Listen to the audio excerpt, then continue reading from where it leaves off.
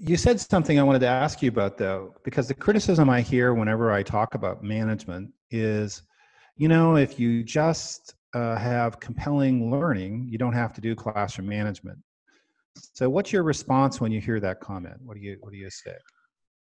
Um, well, first of all, and this is again a way that I've really, I think, started to embody the principles since becoming a professional developer is whenever somebody does bring a point to the table like that, I don't argue with it.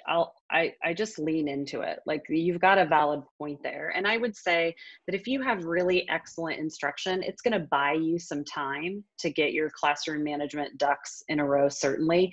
I think the reason why I was a decent teacher had less to do with the fact that I had a handle on content delivery modes than it did that I was also coaching 3 sports, and I had built relationships with kids outside of the classroom that then translated, and that bought me some time to develop my curriculum.